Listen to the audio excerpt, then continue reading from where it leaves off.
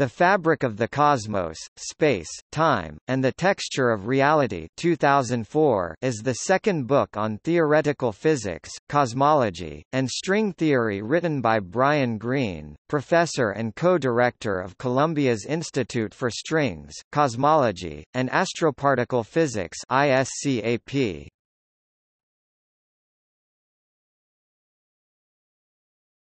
Topic: Introduction. Greene begins with the key question, what is reality? Or more specifically, what is spacetime? He sets out to describe the features he finds both exciting and essential to forming a full picture of the reality painted by modern science. In almost every chapter, Greene introduces basic concepts and then slowly builds to a climax, usually a scientific breakthrough. Greene then attempts to connect with his reader by posing simple analogies to help explain the meaning of a scientific concept without oversimplifying the theory behind it. In the preface, Greene acknowledges that some parts of the book are controversial among scientists. He discusses the leading viewpoints in the main text and points of contention in the endnotes. The endnotes contain more complete explanations of points that are simplified in the main text.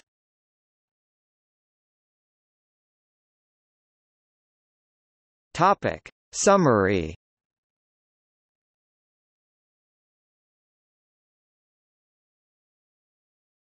Topic: Part 1, Reality's Arena. The main focus of Part 1 is space and time. Chapter 1, Roads to Reality, introduces what is to come later in the book, such as discussions revolving around classical physics, quantum mechanics, and cosmological physics. Chapter 2, The Universe and the Bucket, features space as its key point. The question posed by Greene is this: is space a human abstraction, or is it a physical entity? The key thought experiment is a spinning bucket of water, designed to make one think about what creates the force felt inside the bucket when it is spinning. The ideas of Isaac Newton, Ernst Mach, and Gottfried Leibniz on this thought experiment are discussed in detail. Chapter 3, Relativity and the Absolute, focuses on spacetime. The question now becomes, is spacetime an Einsteinian abstraction or a physical entity? In this chapter, concepts of both special relativity and general relativity are discussed, as well as their importance to the meaning of spacetime. In Chapter 4, Entangling Space, Greene explores the revolution of the quantum mechanical era, focusing on what it means for objects to be separate and distinct in a universe dictated by quantum laws. This chapter studies quantum mechanics, including the concepts of probability waves and interference patterns, particle spin, the photon double-slit experiment, and Heisenberg's uncertainty principle. The reader is also informed of challenges posed to quantum mechanics by Albert Einstein, Boris Podolsky, and Nathan Rosen.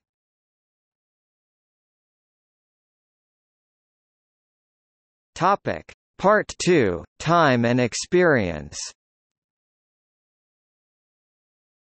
Part 2 begins by addressing the issue that time is a very familiar concept, yet it is one of humanity's least understood concepts. Chapter 5, The Frozen River, deals with the question, does time flow? One key point in this chapter deals with special relativity. Observers moving relative to each other have different conceptions of what exists at a given moment, and hence they have different conceptions of reality. The conclusion is that time does not flow, as all things simultaneously exist at the same time. Chapter 6, Chance and the Arrow, asks, does time have an arrow? The reader discovers that the laws of physics apply moving both forward in time and backward in time. Such a law is called time reversal symmetry. One of the major subjects of this chapter is entropy. Various analogies are given to illustrate how entropy works and its apparent paradoxes. The climax of the chapter is the co-relation between entropy and gravity, and that the beginning of the universe must be the state of minimum entropy. In chapters 5 and 6, time has been explained only in terms of pre-modern physics. Chapter 7, Time and the Quantum, gives insights into time's nature in the quantum realm. Probability plays a major role in this chapter because it is an inescapable part of quantum mechanics. The double-slit experiment is revisited to reveal things about the past. Many other experiments are presented in this chapter, such as the delayed choice quantum eraser experiment. Other major issues are brought to the reader's attention, such as quantum mechanics and experience, as well as quantum mechanics and the measurement problem. Finally, this chapter addresses the important subject of decoherence and its relevance towards the macroscopic world.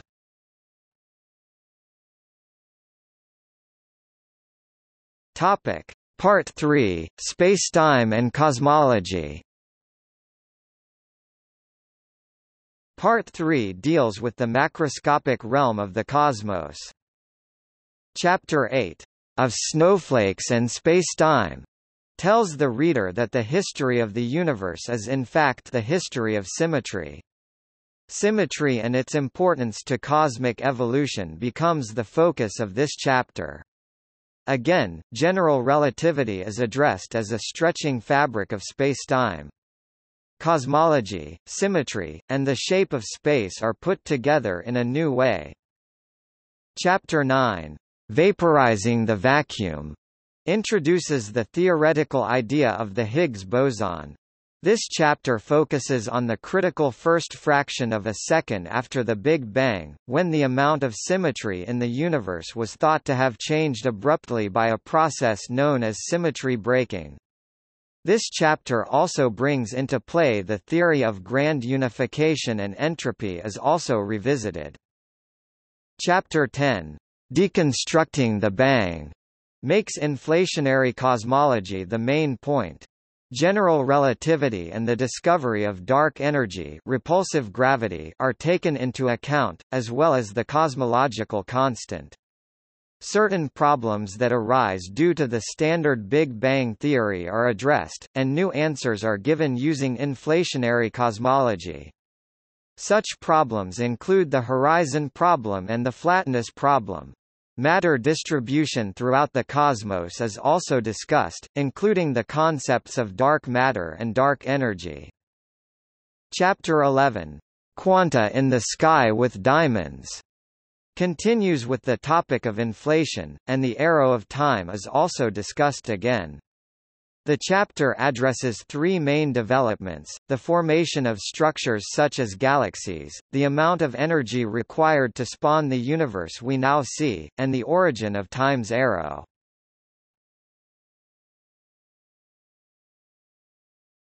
Topic: Part 4: Origins and Unification.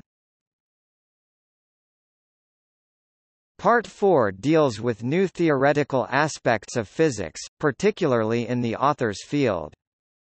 Chapter 12, The World on a String, informs the reader of the structure of the fabric of space according to string theory. New concepts are introduced, including the Planck length and the Planck time, and ideas from the elegant universe are revisited. The reader will learn how string theory could fill the gaps between general relativity and quantum mechanics. Chapter 13, The Universe on a Bryn, expands on ideas from Chapter 12, particularly on M-theory, of which string theory is a branch. This chapter is devoted to speculations on space and time. The insights of a number of physicists, including Edward Witten and Paul Dirac, are presented. The focus of the chapter becomes gravity and its involvement with extra dimensions. Near the end of the chapter, a brief section is devoted to the cyclic model.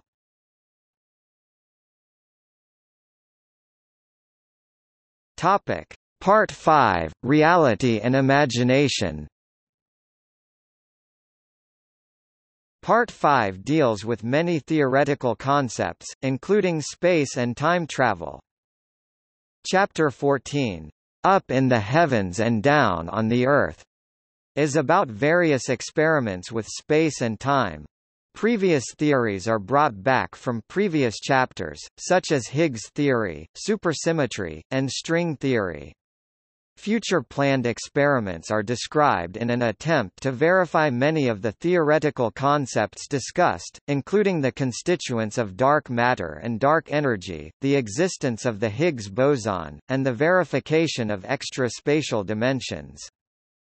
Chapter 15, Teleporters and Time Machines, is about traveling through space and time using intriguing methods. Quantum mechanics is brought back into the picture when the reader comes across teleportation. Puzzles of time travel are posed, such as the idea of time travel to the past being a possibility. The end of the chapter focuses on wormholes and the theory behind them. Chapter 16, The Future of an Illusion, focuses on black holes and their relationship to entropy. The main idea of this chapter is that spacetime may not be the fundamental makeup of the universe's fabric.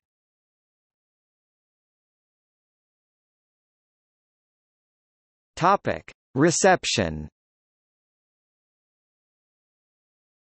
The Fabric of the Cosmos became the most popular science book among Amazon.com customers in 2005 and was on the New York Times bestseller list. From its publication on February 10, 2004, it appeared 10 times in the nonfiction top 15, peaking at number 3 on April 4, before dropping off the list on May 9.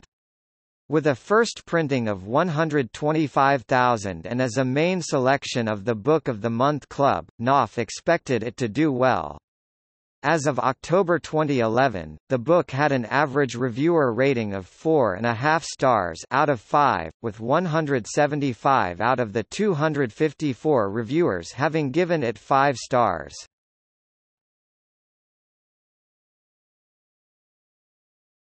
Topic: Adaptation.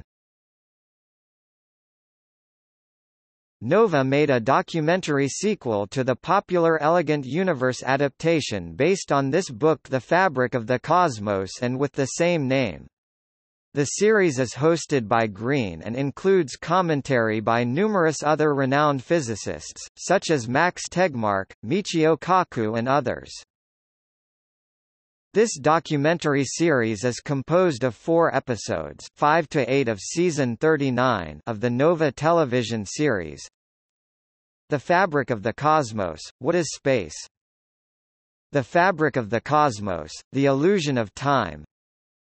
The Fabric of the Cosmos, Quantum Leap. The Fabric of the Cosmos, Universe or Multiverse. Topic: Publication data. The Fabric of the Cosmos, Space, Time, and the Texture of Reality 2004. Alfred A. Knopf Division, Random House, ISBN 0-375-41288-3. Topic: See also: The Fabric of Reality, The Elegant Universe, The Science of Interstellar, The Universe in a Nutshell. Topic: Notes.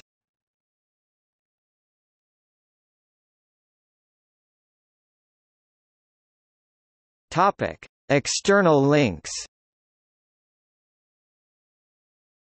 PBS TV, Nova, The Fabric of the Cosmos, updated, November 2011.